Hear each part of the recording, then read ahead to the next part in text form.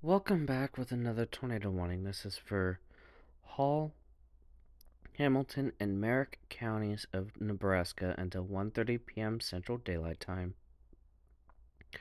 The tornado is confirmed on the ground. Pea-sized hail is also possible, and 174 people affected by this. Looks like parts of Highway 30 is affected by this.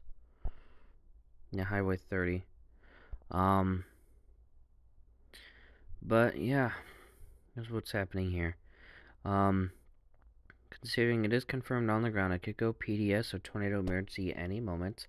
So treat it as such, especially considering the time of night. You're not gonna be able to see this, so don't go out looking for it. So with that, just get underground if you can. If that's not an option, go for an interior room like a bathroom, closet, laundry room, or pantry. If you're in a mobile home, evacuate for more sturdy shelter and avoid overpasses at all costs. So, with that does seem to be it for right now. Stay safe. See you today.